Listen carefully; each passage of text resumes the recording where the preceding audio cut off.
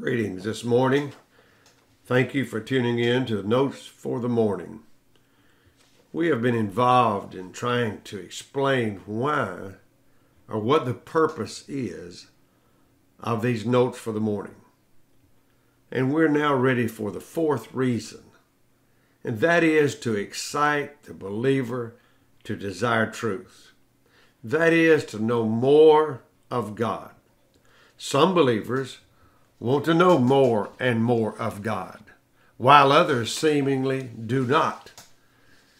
Our text for this particular devotion is in Psalm 42, verse 1 and 2. As the hart panteth after the water brooks, David writes, so panteth my soul after thee. My soul thirsteth for God, for the living God. When shall I come and appear before God? Some people desire God so much that they are just hungering and thirsting after righteousness. Jesus said in Matthew 5 and verse 6, those that hunger and thirst for righteousness shall be filled. And so why should a believer desire to be filled with righteousness? Some would say, well, I'm saved. I know I'm saved, and I'm going to heaven, and what else is there? That's all I've ever been told, get saved, go to heaven. But knowing that you are born again, or what we call saved, is really only the beginning of the Christian journey. Because the next thing that comes after your confession that Jesus is your Savior is what we call a progressive sanctification. That is a daily growing in Christ. You say, well, why will I need that? Paul explains that very plainly in Hebrews chapter 5 and verse 13 and 14. He writes, for everyone that useth milk is unskillful in the word of righteousness, for he is a babe. But strong meat belongeth to them that are of full age, even those who by reason of use have their senses exercised to discern both good and evil. So what we need, first of all, as a babe in Christ, we need to grow. We need to grow on the knowledge of God. We need to learn about our Savior. We need to come to a place that we are in a place of maturity. We need to mature in Christ.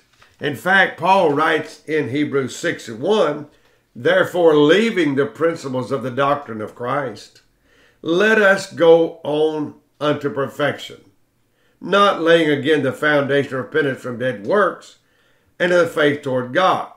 So our whole being needs to grow up into Christ. We need to come to a place that we are settled in God. We need to come to a place to know the nature of God, the different characteristics of God. What does the Bible say about God? And so we learn in the face of Jesus Christ the glory of God. So we study the life and work and ministry of Jesus Christ. And so Peter writes that we are to grow in the grace and knowledge of our Savior, the Lord Jesus Christ. Why? So we can bear fruit. Jesus himself brought this out in John 15, that we are to bear fruit, more fruit, and much fruit. We're to be fruit producers, fruit bearers rather. The Spirit of God is what produces the fruit it is. What is the fruit? It's the fruit of the Spirit in Galatians 5, 22 and 23. That is love and joy and peace and long-suffering and goodness and gentleness and meekness and temperance. We need to grow in the aspects of the Spirit.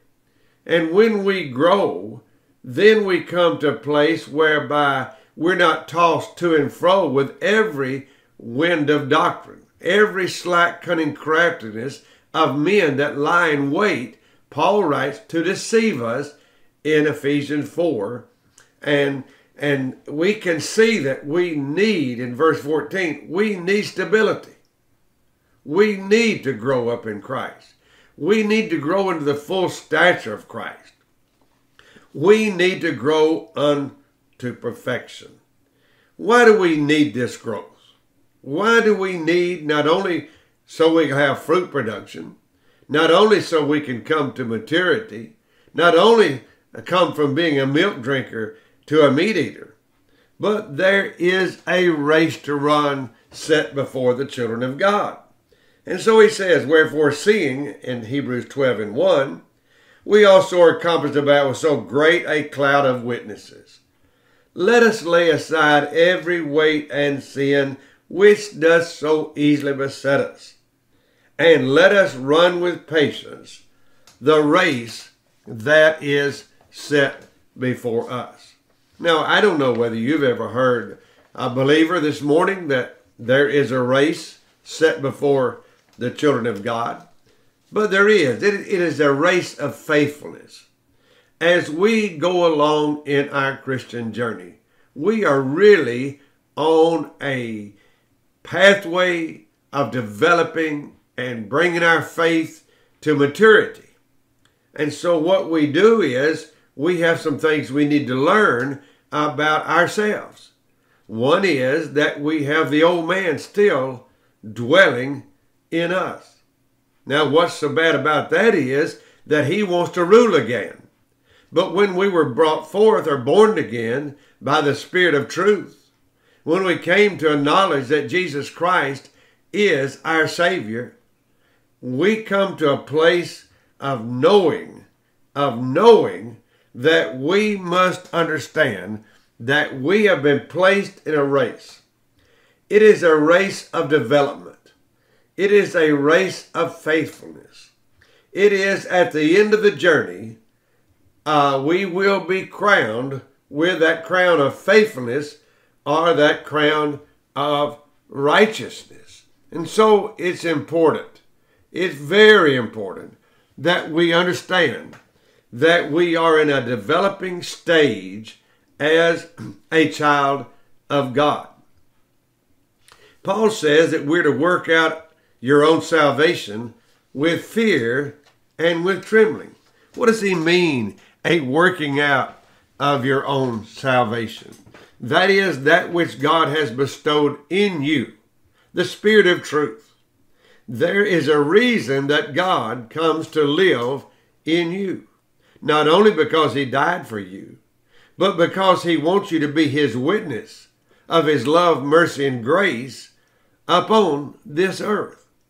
And so this morning, what I want us to do in the beginning of this new study, we've left Psalm 27 in verse 4, 5, and 6. Now we've come to say those things that might excite the children of God to come to God daily. Search out the scriptures. Have fellowship with God. Have a communion with God every morning. Start to grow. Feed upon the Word. Get off the baby food and get on the meat, so to speak. And God will do his work in you. You will start to see a change in your life. You will start to grow in the grace and knowledge of our Lord Jesus Christ. And so this morning, I challenge you to take the book every morning, go to God in prayer, and begin to study the Word of God. Start to absorb the Word of God, because what will happen is you will be brought to a mature knowledge of Christ. You'll understand more about God. You'll understand more about the tests that you face, the things that are happening in your life, that they're really for good, that they are maturing you and confirming you and conforming you unto the image of Christ. And that's what we've been predestinated unto, is we've been predestinated to be conformed to the image of Christ. Father, we thank you today for this time we've had together. We ask, God, that you bless each one that is listening this morning.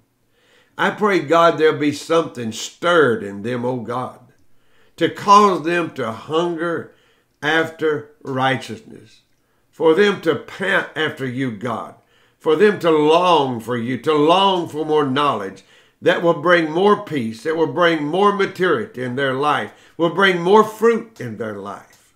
Help them, oh God, we pray, as we daily now, for some time to come, study about what would cause us to be excited about the Word of God. What does it do for us? In Jesus' name I pray. Amen.